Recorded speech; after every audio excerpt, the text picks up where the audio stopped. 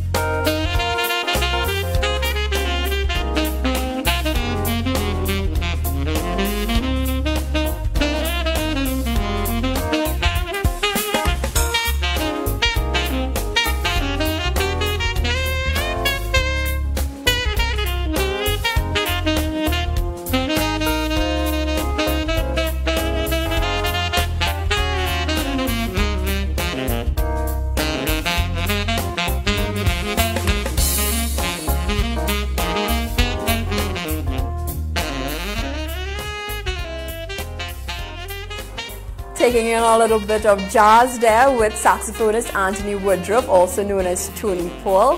His name is synonymous with jazz locally, and that is his take on the Grover Washington classic, Just the Two of Us. And come May 7th, you will get a little more taste of that with the jazz artists on the greens as they host an event that bears tribute to some of the greatest musicians in history, the Grandmaster himself, Lord Kitchener, and percussionist extraordinaire Ralph McDonald. So I'm joined with Tony at this time.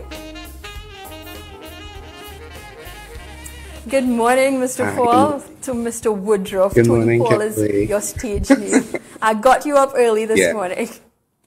Yes. So Thank you for Nigel having was supposed to join us, but he's having a bit of some issues, so he may come in a little bit later Technical. on. And Okay. so happy to see you and hear you. Tell me a bit about Same here. this particular production. It's a prelude to the 2023 event.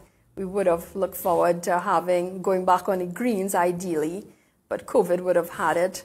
In the last 2 years, no productions. Tell me a bit about this multi-artist series. Well, it's something that Production One have come up with because obviously because of COVID, they haven't been able to do the large show with a lot of people gathering together. So the idea to do something a little bit smaller as restrictions started to open up came along. And it's 100 years since Kitchener's birth, so that's one of the reasons why we're looking at Kitchener. But also, Ralph McDonald, a lot of people may not know the name, but they definitely know the music because Ralph McDonald is responsible for songs like Just the Two of Us. As much as Bill Withers is the one who sang it, Ralph is one of the writing team. He also worked with Roberta Flack, so songs like Where Is the Love, and he also wrote another Grover Washington classic, Mr. Magic. So Ralph is like ingrained in a lot of the soul and early jazz that kind of, I guess, flirted with pop music. So he's a really great artist to work with his music. And when you think of their contributions to what we consider to be jazz in Trinidad and Tobago and in the region in general, they are part and parcel of the music that you hear. So a lot of great classics being played on the 7. You talk about Ralph being a percussionist, and he has touched, multiple pop songs that we don't know he has that has had that impact on music. Adding that Trini flavor. I mean, Just the Two of Us, you hear the little steel pan, you can hear it, and a lot of the tracks on Grover Washington's albums, you will hear it. Tell me, how do you intend to capture the essence of this in the tribute of Ralph McDonald? Well, so we have a fantastic young percussionist with us, Sheena Richardson Ajibola, and if anyone has been paying attention locally, Sheena's been doing great things. So that aspect is pretty well covered. In terms of the team, it's a lot of really, really excellent young musicians.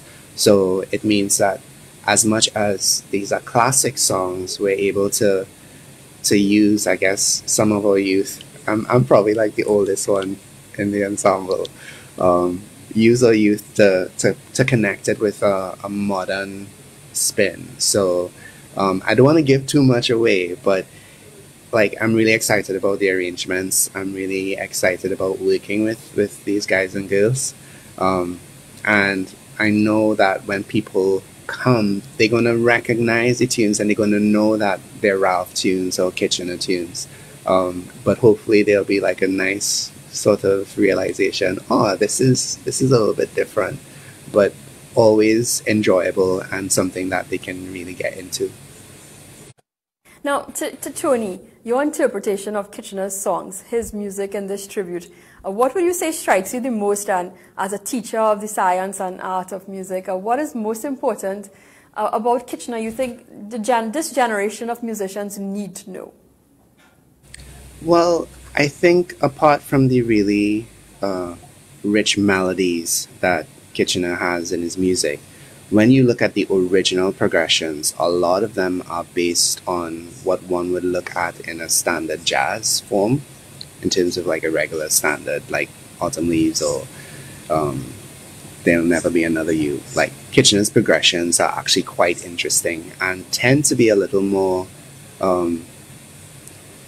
intricate than, I guess calypsos of today, because it's not, I'll go a little technical. So generally, a lot of calypsos tend to be diatonically in one key. So if it's in C major, it's all do, re, mi, fa, sol, la, ti, do. That's it. Whereas Kitchener's music and some of the early calypsonians actually played with temporary keys within the song. So I can't just play in C major with a regular Kitchener tune. I actually have to be very aware of what's happening with his progression, because he opens it up with a lot of different colors. So I think that's one of the most striking thing about Kitchener's music, his progressions, as well as the melodies. But for an improviser, I'm really looking at the progression to improvise. So Kitchener because of his time in London and the fact that a lot of the musicians that recorded his early music were actually session musicians and jazz musicians based in London, with Caribbean roots sometimes, his music sounds a certain way, and the progressions are really, really lovely to work with.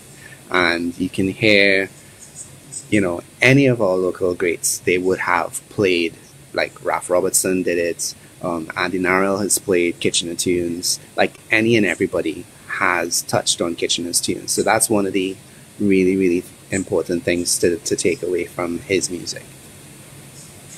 Now, Kitchener has left us. He is the standard when it comes to calypso, obviously. And when it comes to the interpretation and borrowing from his tunes, what would you say is the most difficult or most challenging that has been for modern day artists trying to take that? What is your favorite tune, by the way? Well, I love Margie, because, like, lyrically it's interesting in terms of we have a tradition of like calypso ballads, and Margie is one of those that, like, the lyrics are very playful, and then when you actually listen to the melody of the song, Margie da da da da da da, is really, really gorgeous, like, melodies. So I think the difficult thing sometimes is to take something that people know so well and re-envision it in a way that people are not going to be like, why did he do that? So that is the most difficult thing, but there's really a lot to work with where Kitchener's melodies and even the progressions, it's a lot to work with. So I think that is what I'm really looking forward to. I want to go to Nigel now. Tell me a bit about what has been your experience in the Caribbean. You have this vast knowledge of Caribbean artists and who usually Caribbean jazz artists. What has been some of the things, the challenges that Caribbean artists have been facing, or with the pandemic and even trying to come back to performing? Okay, we seem to be having some technical difficulties with Nigel there. I think I could probably jump in there, because I have friends who are also musicians. I think everybody's concerned about, obviously, the pandemic, and even though we are opening up, it's not like if the pandemic has suddenly stopped. So it's kind of difficult to get the audiences out sometimes, but I think having gone through a period of not having the opportunity to play and to perform, a lot of us are really just excited to be on stage working with other musicians in real life, as opposed to all of the virtual things that would have happened over the course of the pandemic. Because one of the really important things to musicians is that sort of symbiotic relationship that we have with the audience, where we give the audience music and they give us feedback to let us know that we're doing well. And that energy is not captured with a virtual performance. It's like performing to a cold room, which is possibly one of the most difficult things for a musician, because the kind of energy that it takes to perform, it's something that you have to dig into yourself, and then it's a lot easier when you have an audience that's appreciative and an audience that's enjoying themselves. So I think one of the things that is most important for us is to get back out into these spaces, to have people come out, to have people enjoy themselves, and for our industry to get that restart that it needs. As Nigel said earlier, I think ingrained in our DNA, particularly in the Caribbean, is carnival. So I don't think there should be too many issues where that's concerned. But some of the the less quote unquote mainstream genres, I think people need to support it and think about what it means for artists trying to make it in the Caribbean, in Trinidad, doing something that is not as supported locally by businesses and otherwise. So, I think that's the main thing. Us was on the phone, Nigel, if you're able to hear me, you were raising some very interesting points with regard to Lord Kitchener and his music and the impact it would have had in Caribbean jazz. If you can just revisit some of those points that you were sharing with us, just to clearly articulate what you were saying there. I think it's really important that the people grasp our connection with jazz and calypso.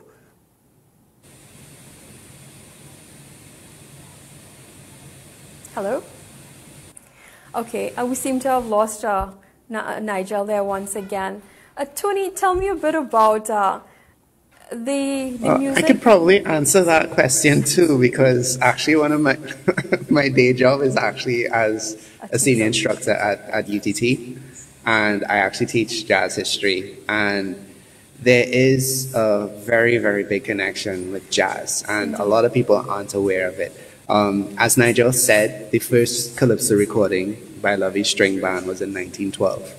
The first jazz recording was 1917, 5 years later. So it means that Lovey String Band was instrumental, and there were some improvised moments. So I wouldn't say that it was as clearly laid out in terms of the way that jazz has developed as an improvisatory art form, but jazz does not hold the title as being the only improvised music, because musicians improvise. That's what they do. Notated music is a Western classical convention, and musicians all over the world, whether it's from Asia, Africa, all play. And when you play, you improvise. So it means that when Lovey String Band went over to the US to record, the musicians were playing and improvising. I'm not saying that they created jazz, but if you know anything about Caribbean people, we're involved in everything, once we're anywhere. So it means that there are Caribbean musicians around. The influences from the Caribbean were part and parcel of the development of jazz. So it means that as much as, and it goes both ways, because once something happens in the US, there's that influence on the Caribbean, and then the Caribbean influences what's happening in the US, particularly with Black musicians and African American musicians. So there's a very, very strong connection. I think intentionally the development of Kaiso or Calypso jazz happened later on with people like Clive Zander, and it's something that we almost take for granted and want to separate Calypso from jazz. But like I said, if you think of the standard form in terms of the band setup for a Calypso tent band, you have most times saxophone players, trombone players, trumpet players, rhythm section. It's the same setup for a jazz band, and so there are lots of dualities in terms of one borrowing from the next and looking at it that way. So I think in terms of Calypso and Calypso jazz and jazz, there are a lot of similarities and a lot of things that we take for granted. Oh, May 7th, God willing, we are all there. Give us an idea, and those patrons looking for this event, many of us are looking forward to getting back to some semblance of normalcy. Give me an idea what patrons can expect come May 7th. Well, you can expect a high energy performance. Obviously, I like to dress, so I'm going to be looking good. So I suggest anybody coming to the show take that into consideration, and also take it as an opportunity to dress up and come out looking their best, because I think it's almost like established now that going out, you go out. So if you're going out, you dress up nice, you go out, have a great time. There are refreshments on sale, so there's an opportunity to mingle and actually chat with people you may not have seen for a very, very long time. Because I know jazz artists on the greens, there's a following of people that go out, and it's once a year they get to see each other, they hang out. So I think it's that sort of community that it'll be a nice opportunity for us to get together. And yeah, I think it'll be a fun event, and I'm definitely putting a lot of energy towards it in terms of the preparation. So it'll be a good one. Any particular themes that you have in mind? Borrowing Themes. from Kitchener. Well, Flapper era. No, I think connecting the traditional with contemporary is one of the main ideas that I'm playing with. So again, I don't want to give things away, but when I say that Kitchener's music is still relevant today, you know, we had a soca this year that borrowed heavily from one of Kitchener's songs, and not even one of his more popular hits. So the fact is, his music still reaches us today. So that's the kind of thing that I'm trying to get into. Kitchener, Ralph, I mean, even Ralph McDonald, one of his tunes, like in our present time, it's not to say that the song was covered, but the progression was used basically in a really, really popular pop tune. So, and it's been like that for ages. There are lots of borrowings that happen. So there'll definitely be that connection from classic music and the traditional with what's modern, and trying to have a nice fusion and a blend so that people can sit back and appreciate what we've contributed. And when I say we, I mean we as a people, we in terms of Ralph and his Trinidadian roots, Kitchener, the Grandmaster, as well as, you know, just Trinidadian and Caribbean people, Trinbagonian people in general. So that I think is one of the things that I'm thinking of. Thank you very much, Tony. I'm sorry Nigel couldn't continue to be with us. Gentlemen, Nigel, I am hopeful to see you in person May 7th, God willing, and thanks for taking the time to be with us. Thank you so much, Kimberly. Have a good one. Thank you so much. Take care. You too. All right, bye. Well, that's how we end today's show. Thanks for being with me, and thanks to our guests for taking their time to share this Tuesday with me, Kimberly Ramkhalawan. Mr. Rishi Harananan returns to early board mornings tomorrow, and it was my pleasure holding the fort until then. Andrew Chan is up next with the 8 a.m. newscast. Have a good one, folks.